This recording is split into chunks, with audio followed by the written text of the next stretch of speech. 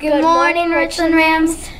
My name is Leah Ledica. And my name is Becca Fetchko. Today is Wednesday, September 11th, 2019. It is A-Day. News for today. We would like to give a special shout out to Mrs. Laura Belts for her bravery and heroism for being a first responder in the Shanksville on this date 18 years ago.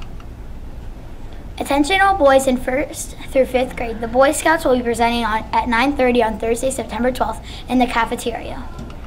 Just a reminder, any 4th, 5th, or 6th grade students who would like to submit an application for student council should do so by today, Wednesday, September 11th. No applications will be accepted after Wednesday.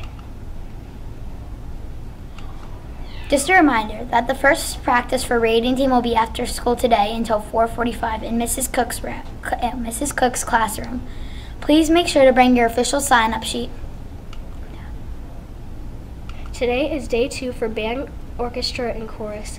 Lesson groups will be 5th grade trombone and violin and 6th grade saxophone and violin. Tomorrow will be day 3. Don't forget to bring your instruments.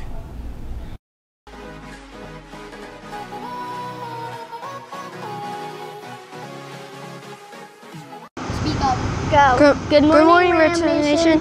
Today we will start with scattered clouds with the possibility of an afternoon thunderstorm with a high of 88 for the day. Tonight we will have scattered thunderstorms this evening, then partly cloudy skies after midnight with a low of 68. Let's head back into Leah and Becca for the rest of today's news. Let's take it outside to Carter and Parker for today's weather.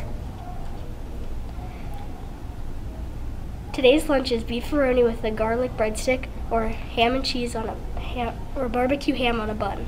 Thursday's lunch is jack-up fries, Philly steak, and cheese or popcorn chicken with a dinner roll. Thursday is B-Day. Thank you, study hard, treat others with respect, and have a wonderful Wednesday. Let's continue to build our chain reaction of kindness. And remember, we are respectful, accountable, motivated, and safe. We are the Rams.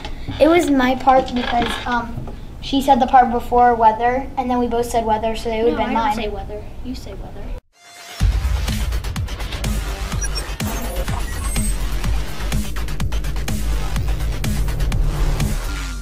Hi, my name is Aubrey and I'm in 2nd grade. This book is about a girl named Junie B. and at school she got a loose tooth. And then one day her grandpa Miller came to babysit her and she was making weird faces with her tooth in the mirror. And then she bit her grandpa Miller's finger and her tooth came out. And then she was screaming because it was bleeding. So then Polly and Puffer told her that not to put her tooth under the pillow because the tooth fairy was actually a tooth witch and she would bite it into your tooth like an apple.